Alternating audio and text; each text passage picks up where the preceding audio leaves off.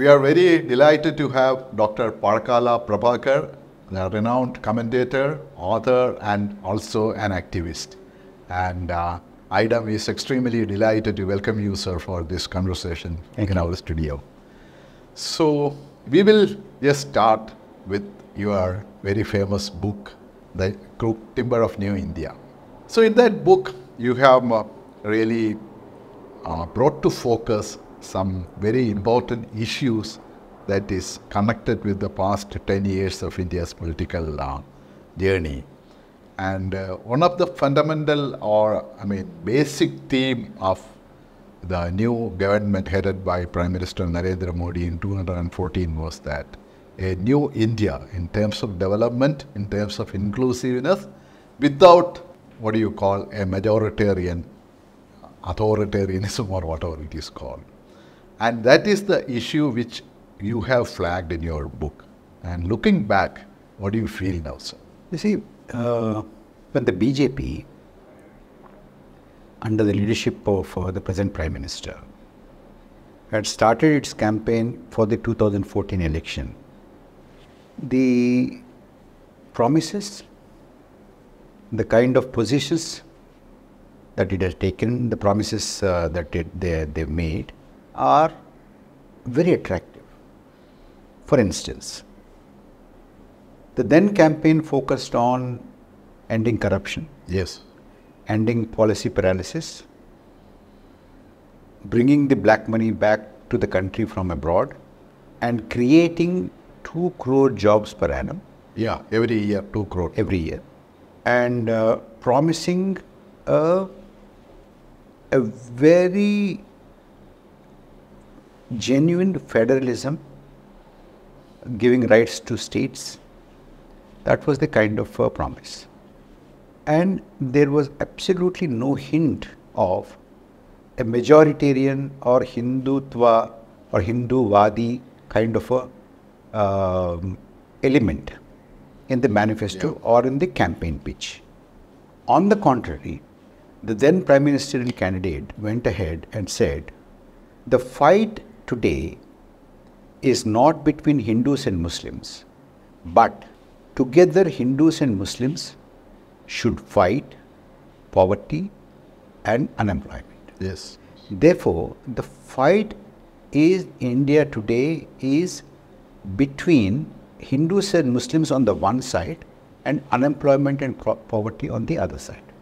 So that was the kind of narrative that they were pushing. Corruption-free government, no policy paralysis, no black money, bringing black money from abroad and giving 15 lakh rupees to all the honest taxpayers, and fight against corruption, fight against poverty, fight against unemployment. That was the pitch. And initial stages, the Prime Minister went on saying that he was a Pradhan Sevak, not a Pradhan Mantri. Yeah. And he went on saying that it was Team India, it was not just him. Team India at that time consisted of, in his own words, Prime Minister and all the Chief Ministers. Together, they would take the country forward. Today, there's no talk about creating jobs, no talk about Pradhan Sevak, no talk about Team India, no talk about employment, no talk about ending of corruption, no talk of bringing back the black money, no talk about putting 15 lakh rupees in every honest taxpayer's account. On the other hand, his own Home Minister at one time said that it was all a jumla, it was all election, propaganda, publicity, just to, to deceive. He said it in so many words.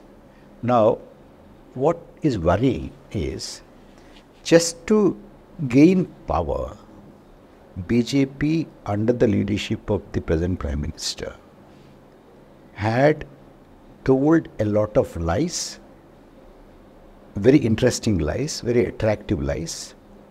Lot of people fell for it. Yeah, that is what the issue is. Because how could So many of the people, especially the educated urban yeah. middle class or upper middle class, including the corporates, they fell for it. What is the reason? How do you read that situation? You see, because, initially they did not talk about this Hindutva and all that. Yeah. So to me, as I describe in the book, all the progressive talk of ending unemployment, corruption, creating jobs and bringing prices down. You remember when fuel prices were just about 60 rupees. Yeah. And they went to town saying that prices are rising Abnormally. And they were also talking about the Indian rupee going down against the dollar. Yes. That was time, again, rupee was something like... So they were all making these noises just to get into it. That's why I say that they used all these things to launch their vehicle of Hindutva. Okay. And the actual payload is Hindutva, but all these small things will fall off. When the rocket goes up, many things fall off, but the actual payload stays. So the actual payload for this government and for this regime is Hindutva. They used all the other things that I've mentioned so far as, as expendable small things which are shed on its way up.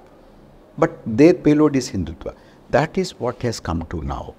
When people almost realized this, they used, war with Pakistan and bombing of their Balakot just before 2019 election and got through that. Today, now the situation is even more grim. We are one of the highest unemployment, youth unemployment especially in the world. We have 24% youth unemployment. And our small neighbor Bangladesh, their youth unemployment rate is only 12%. Yes. And we have a very high, unacceptable level of inflationary price rise. And in spite of whatever the government says, the rural areas still are undergoing a lot of distress. And we have not recovered from the blow that the economy has received from demonetization, which is absolutely mindless kind of a thing. Only voodoo economists go for such kind of a measure. Yeah. Even just before demonetization, the economy was already slowing down, very indicative. And then you had a big blow in demonetization, and there was no signs of any recovery anywhere. And then you had pandemic. And remember, during the pandemic, in one quarter, we had minus 23% growth. That is the kind of shattering effect. That one, of course, is pandemic. The other one is the demonetization. And the kind of, absolutely thoughtless measures in the economy that this government has taken. The reason I go back to show that the BJP has no coherent economic ideology. They have no coherent economic thought. That is the reason why the country is drifting day by day into, absolute red in the economy. Now, for instance, look at the kind of debt. For so many years, till this government came up, the national debt stood at 50 lakh crore.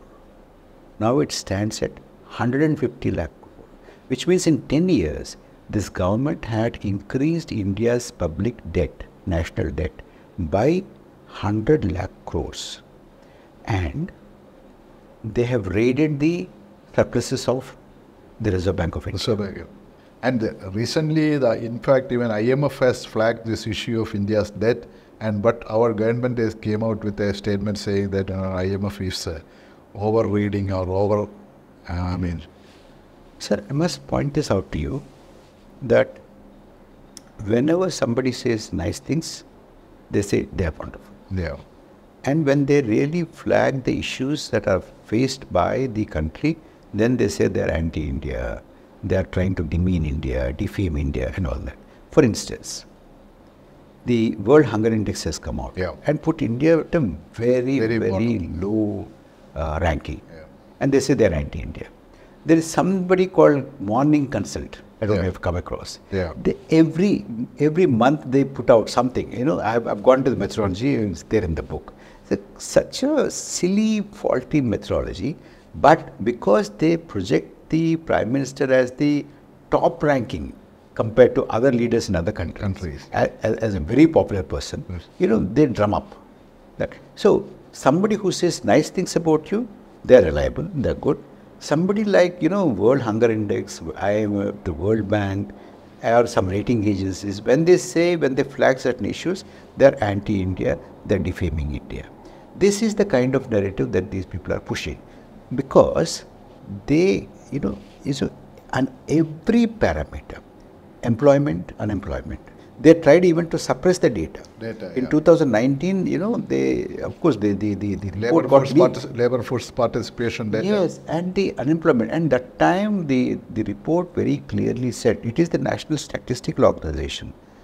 The report very clearly said that in 40 years, this is the highest unemployment that India has witnessed.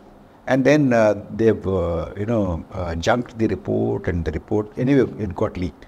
And as recently as about a few months ago, you know, International Institute of Population Studies, Professor James, now his data showed very much at variation, especially, you know, the individual Swachh Bharat, the individual toilet things.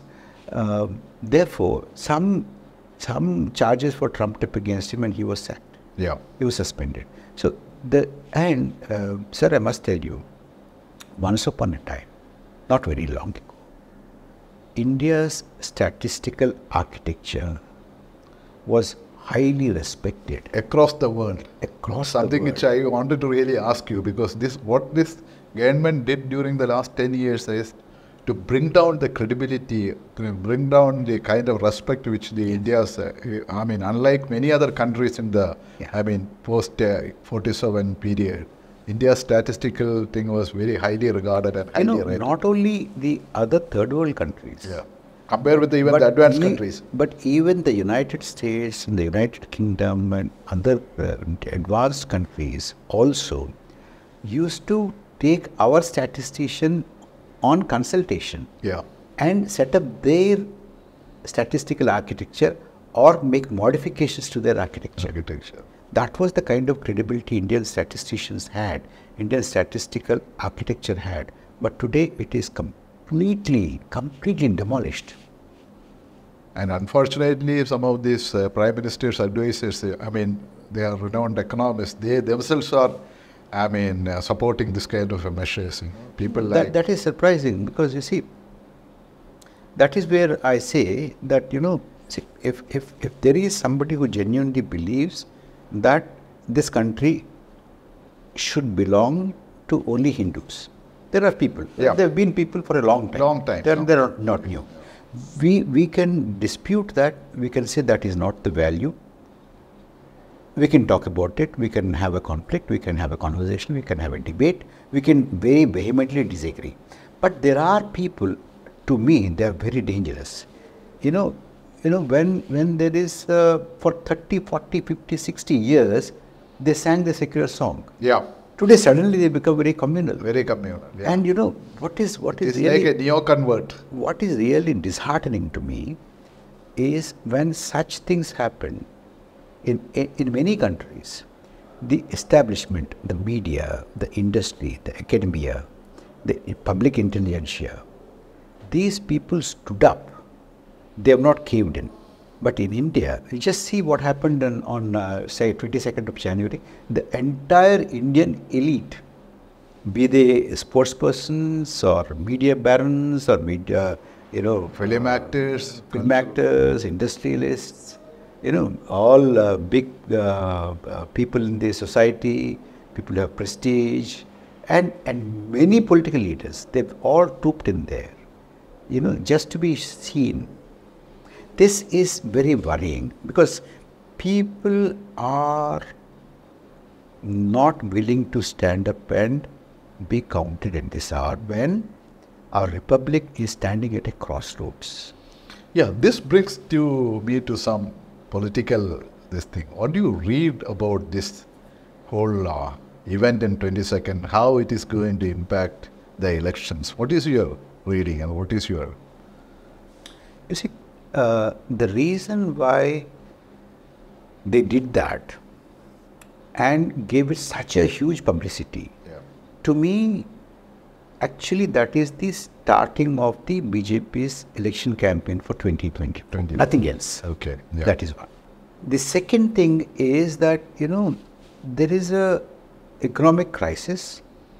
It already started biting the people in terms of poverty. Otherwise, what was the reason? You see, when the entire government has gone all out to defame the World Hunger Index report, saying that India doesn't sleep hungry, people are not hungry.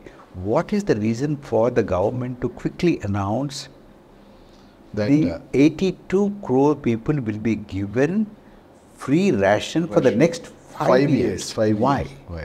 If people are not hungry, if people are very well fed, why are you giving at a stretch in one announcement for 5 years? Okay, if there is a little doubt, then what you do is you give it for a year and see what it is. But they know the situation is very bad and they are worried that it might bite them. Therefore, they diverted the attention to this Ram Bhajan. Okay. That is the only thing. See, the point is this.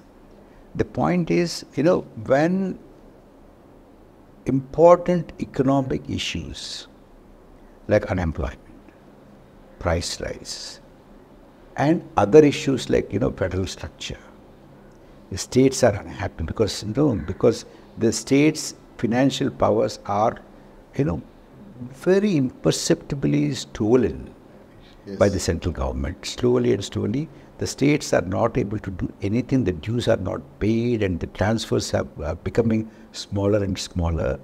And those states which they favor, the central government and the ruling dispensation favors, they get more money. And those states which they don't favor, they don't see much of a political return, they are being made to suffer. That is what they are now calling the double engine growth. Exactly. Now, you elect us here and there, and then you get. You get it. As if the dues belonging to the state is a kind of a larger say from the central government. Exactly. Because you see, now that video of the former CEO of Niti Aayog is leaked, and it also shows that Indian media is not bold enough to publish that. So it had to be published abroad. And where the former CEO, who played a very important role, both in the Prime Minister's office as well as the Ministry of Finance, he said that the Prime Minister wanted to pressure the 14th Finance Commission to reduce the devolution to the states from 42% to 32%. Nearly 10% cut. Yes. It's huge. And we must all appreciate the chairman of that Finance Commission, Dr. Y.V. Reddy, and spine, and he stood up, he said, nothing doing. And I'm sure in today's circumstances, any other person would have caved in. And despite all these things, especially the federal issue and the rights of the states, the opposition parties are unable to make a kind of a very combined or effective counter to this thing, even bringing it as a kind of a major political discussion point. What is the reason for it, sir?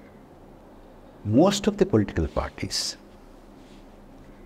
actually, because of their indifference to the core values of our republic over the last several decades, that is the reason why we landed here. Tell me, isn't it a fact that almost all political parties, with a very few, honorable exceptions, everybody did business with this, with this force, either directly or indirectly, either by participating in the government or just from outside support. Everybody lent legitimacy to this. That is the reason why we are in this state, number one. Number two, very quietly and very diligently, a section of the political establishment and those people who do not participate in politics, the so-called cultural organizations, they have created a narrative in this country whereby today every political party wants to prove their Hindu credentials. Yeah, yeah. You know, a few years ago, even BJP used to say that they were secular. Yes. So secularism was the main key point of discourse of Indian politics. They used to say, we are also secular, but not like them. Yeah. We are genuinely secular. We are the others are the pseudo-secular. Yeah. Yeah. But today, every political party is saying that we are also Hindu, but not like them. No. Now, from we are also secular, but not like them, to we are also Hindu, but not like them. Like You can see the a complete change in the Indian political discourse. This has happened because most of the political parties have become brain dead. They somehow became very complacent, and they thought there is no need for ideological work. They became merely election fighting machines, and they sleepwalked from one election to the other. In between elections, they've done nothing. They do nothing. There's no ideological work. So, I mean, this is a very important observation. Parties have become solely election fighting machines, and that scanned out the politics out of their core functions. And that is the reason for this current situation. Absolutely. And that is absolutely... this is what I keep telling. Yeah. Today, communalism has an army. Yeah. Does secularism have an army? There's no army. There's no army. There's nobody, no political party, no civil society organization continuously working, at a massive scale. Like, they have the communal organizations, they do. But here, in the secular space, who is there to, capable and willing to put in hard work, arduous work, long hours of work, without expecting any return, without expecting any recognition, without expecting any positions, without winning elections? Somehow or the other, they keep on going and going on and going on and on and on and on. Tell me one counterpart to that in the secular space. Political parties. Political parties, as I said, they've become election fighting machines. They are not wedded to any particular core ideology. Not only that, in our system, it's so unfortunate that political parties who are supposed to be the vehicles of democracy are themselves very undemocratic. Yes, in their internal structure. Isn't it? Yeah. And with again a few exceptions, most of the political parties in India, you start from Kashmir, go all around and see, most of these political parties in dotting every state, they are either a family organization or organizations that are pocket organizations of some adventurous and resourceful individuals, which are yet to become a family organization. They are in the process of becoming a family organization. They may or may not, but they remain a captive pocket organizations of some individuals. So where is the actual political dialogue? Where is the actual political and democratic process in the political parties which are supposed to be the vehicles of democracy in a parliamentary democratic system that we have elected to pursue? Not only that, we have a system in place where the will of the people has to be in election executed by these people. Even if you vote for a political party, expecting them to reject the communal agenda, But this political party might join the camp Yes. tomorrow. Tomorrow. Where is the guarantee that if you vote for somebody, they will really reflect your opinion and the will? The will of the people. Yes. And here I just wanted to be specific. Don't you think that the real blame for this lies with the International Congress? You see, one is that it is the primary force of family-dominated politics. Politics, yeah. That is what. And slowly, they have vacated the secular space. They have slowly they have become ideologically devoid of a very strong belief system. The leaders might have probably, individuals might have probably, but as a structure. But at this moment of time, I don't think this is a time to, indulge in blame game and who is responsible. There is absolutely no doubt about it. That's not very important. But today, I'll tell you what. If in 2024, the present government returns, there is a very strong possibility. There's a very strong possibility that we may not see elections, or we may not see a free and fair election. Because you see, today the Election Commission selection is going to be done without the Chief Justice. Yes. Even the judiciary is to a large extent, their integrity is now questionable. Has become questionable. Yeah. People are questioning about the kind of rulings and verdicts and judgments and other things. Yeah. That is one. Another thing is that, you've been having this kind of a thing, the dog whistles and, lynchings and calls for economic boycott, then reopening all the temple issues and whipping up some kind of a frenzy, and so-called sadhus, supposed to be very spiritually inclined. They were supposed to be devoid of any worldly desires. That's right. They assemble and they call for genocide. Yeah. They call for keeping arms and exhorting one particular community to keep arms and, attack the other community. And in some places, I'm sure it has come to your notice, that houses are being marked. Now, nobody responsible either from the ruling party or from the government says anything about these things. They don't condemn it. Yeah. They don't register their objection to this.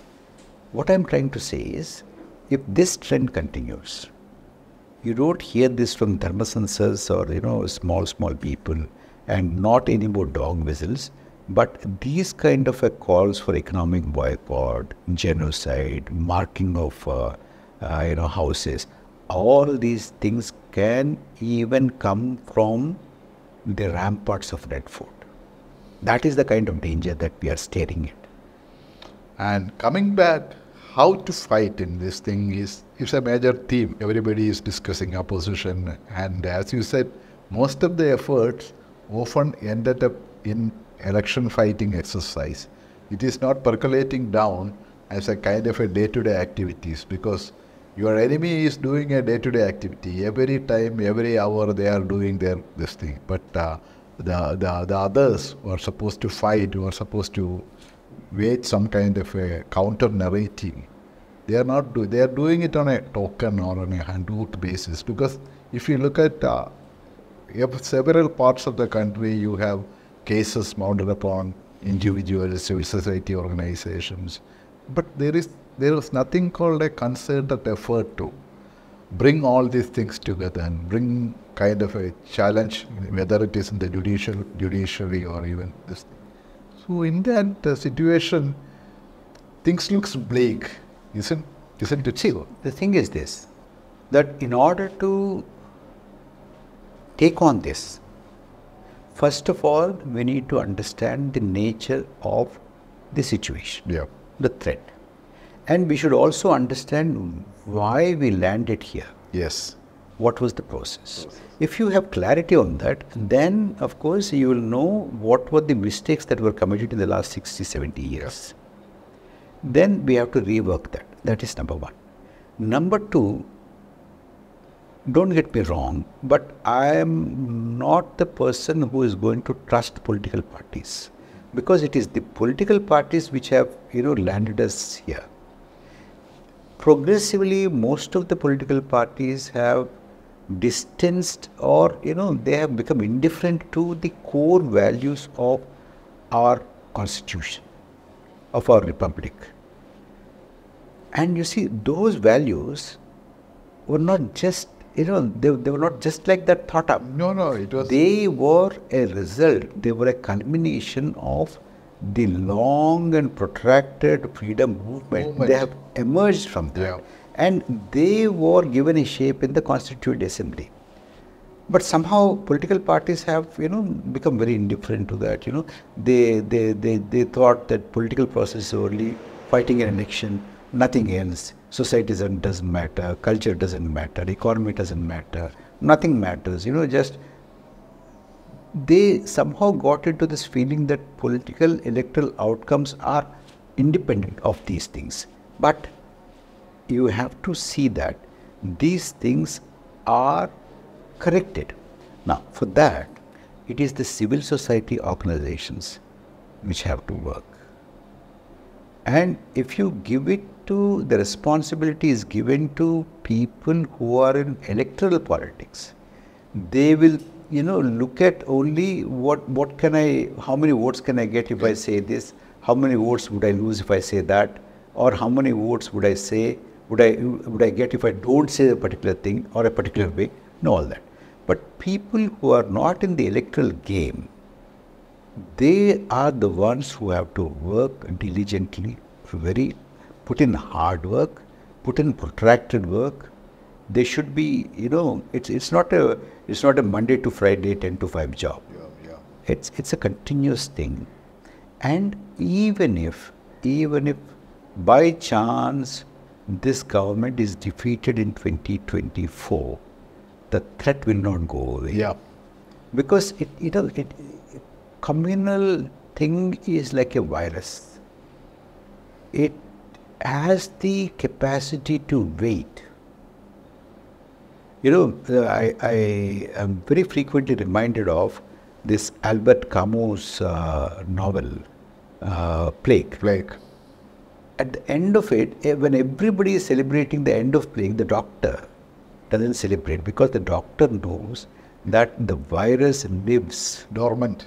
It's dormant. It is there in the window sill. It's there near the wash basin. It's under the cot. It is in the bookshelf. It is in the book. But it can wait. The strength of the virus is the capacity to wait. It can wait for 1 year, 5 years, 10 years, 50 years, 20 years, 100 years. Now, a virus had waited for 100 years in our case, and it is now showing its Vishwarupa. So, therefore, the solution to this is civil society. Solution to this is continuous vigilance, hard work to bring back the constitutional values into the public domain. And you see, we have come so far away. I tell you, people and platforms and organizations which had absolutely no role in the long freedom movement of this country today are able to market themselves as patriots. They have inherited all the legacy of the anti-colonial struggle. They're co-opting people, they're co-opting icons, they're co-opting the leaders, they're co-opting the names and throwing some names out, painting some people as not patriotic, painting some people as, and actually they were the ones who were not part of any of the freedom movement and any of the struggle. Yeah. That is the ironic situation that we are in. And coming back to 2024, because although election is not the only way to counter this thing, but it is an important decisive event in the political journey. What do you think about the situation? See, nothing is inevitable. The current government's defeat is not inevitable. the current government's victory is also not inevitable. But despite all this trumpeting Yes, about yes, yes, yes. You see, we have seen so many regimes, they look formidable, invincible even, until they fall. until they fall, yeah. So there is a chance, there is a possibility of the current government getting defeated. Or there is also a possibility that the current government comes back to power. But both of them are not inevitable. I believe in human agency. I believe in how people look at this and how people, resist this, how people see the clarity, with clarity, how people see the issues.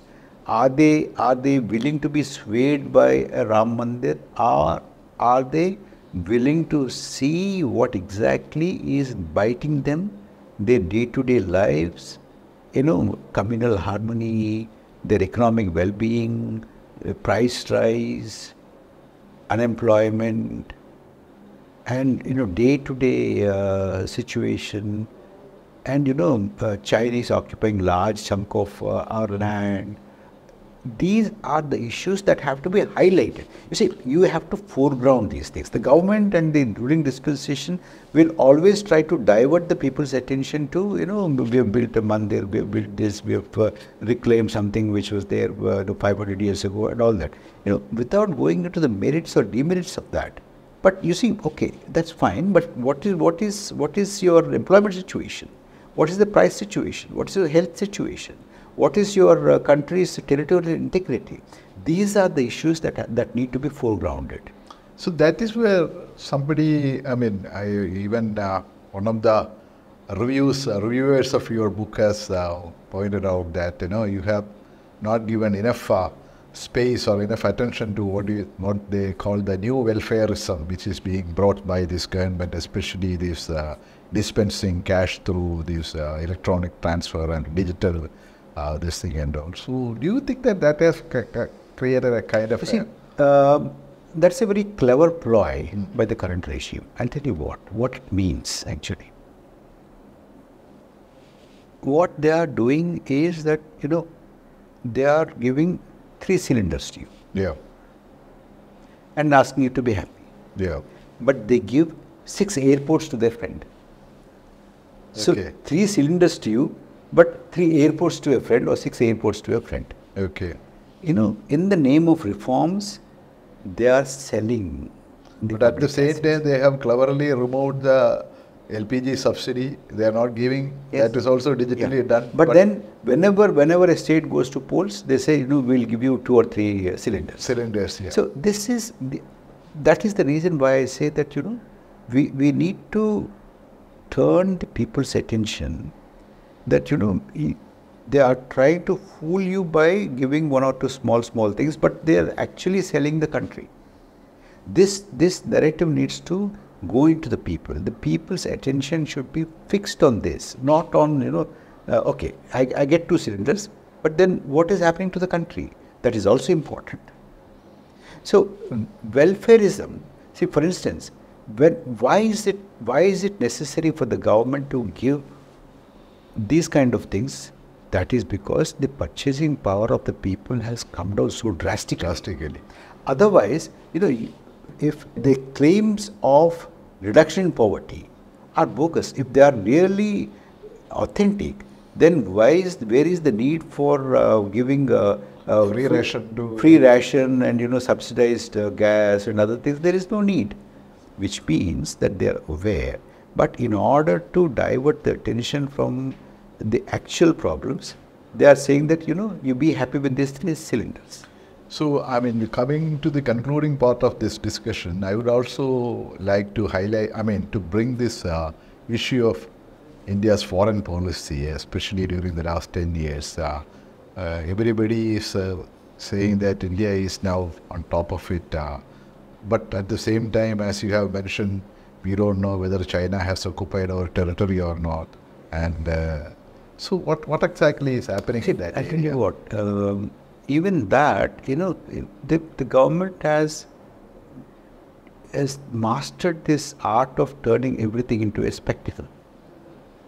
The French president is here for the Republic Day. It's become a huge spectacle.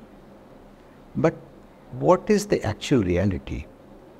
All your neighborhood is alienated today. Yeah. There's not a single friend around you. And another huge neighbor, China, is sitting on a large chunk of India's territory, and we are in denial. The Prime Minister says nobody has come, nothing has been occupied. But everybody knows, including his own party people. Somebody like Subramanian Swamy, day in and day out tells you that the Chinese are sitting on a large chunk of India's territory. And it is the spectacles that are being played out, but actual diplomatic relations, actual situation in terms of cordial relations with many countries are in doldrums now. And this particular factor is not being discussed at all in because you see, the media is completely compliant, and there are attacks on independent policy organizations, like the Center for Policy Research is now completely under attack. So there is an attempt to muzzle these voices. When do you muzzle these voices? Any voice. When you have something to hide. When you're afraid of truth. See, that is one issue you have highlighted in your book also. You have said that the government has promised transparency, the government has promised inclusiveness, and the government has promised development and welfare and all these things. And in all these areas, the government was not, it's a kind of a complete failure. You see, the government has proved. But you have highlighted is that instead of that, the government started using the ED and other agencies to muzzle the opposition or the critics. Yes. And there is a kind of an increasing vehemence in unleashing such agencies against your critics. Absolutely. See, now the misuse of laws, for instance, like UAPA. Now, anybody can be now, a small journalist can be now, a student activist, can be now put in prison behind bars, and nobody knows when he or she is going to come out. Bhima Koregaon, and so many people you have, they're using that. And then, if you notice a pattern, people in different political parties are raided by IT, by ED, and all these agencies. Look at the case of Sisodia. They're raided, cases are registered. When they switch parties, they're clean.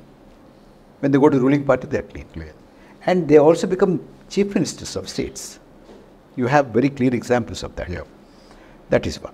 The second thing is, there are now data completely available that 98-99% of the people who were raided by these agencies belong to opposition parties. Yeah. And nothing is coming out of them, but the harassment continues. Because you see, in India today, under this government, the situation is that, by accusing somebody, and you have to prove that you are innocent. It's not that the state has the burden to prove that you're guilty. That is the kind of situation. Yeah. And the accusation, the allegation itself becomes a sentence. Sentence, yeah. That is the kind of situation we are living in today. So people are afraid. People are worried. Editors are being sacked at the instance of the government. Advertisements are stopped. Newspaper offices are raided. If they are striking any independent positions on whatever is the government doing. Now, this is all around. Now, another thing is that, the days of censorship where an officer sits in your office and sees to ask you to show what you're writing, those days are gone. Yeah. The muzzling, including the social media, where we thought that the watch dogs or watchmen or gatekeepers like editors and all that are you want to air an opinion and you record it and put it up. Even that is being muzzled today. Muzzled. It's facing Yes. a crisis. So they've changed even the acts which govern the digital media. Yes. And they can lock you up, they can put you behind bars. And nobody can rescue you.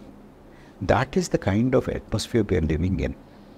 And democracy is being slowly and slowly. Again, I draw your attention, in the 60s and 70s, there used to be a coup, they used to tanks roll in and, occupy the presidential palace and parliament and things like that. And there was a military dictatorship and, democracy is gone. But today, democracies are not killed in one fell swoop of a sword or a gun. It is slowly and slowly. Now, you see, can you imagine that in the so-called mother of democracy, 147 MPs are suspended and then legislations are made? That is the kind of democracy that we are living in. There is no discussion. You pass 3 important acts regarding the agriculture sector, which is the most important sector, which directly and indirectly impacts the largest part of our economy and geography and the population. They are passed in under 5 minutes and they were withdrawn. God knows why they were passed. God knows how they are and why they are withdrawn. No rationale is given for passing them. No rationale is given even for withdrawing them. So that is the kind. Take the example of these 3 laws. Changing the Indian Penal Code into all these things. Where is the discussion? Where is the discussion? So very nice of meeting you, sir, and thank you very much for spending so much of your time with us. Thank you.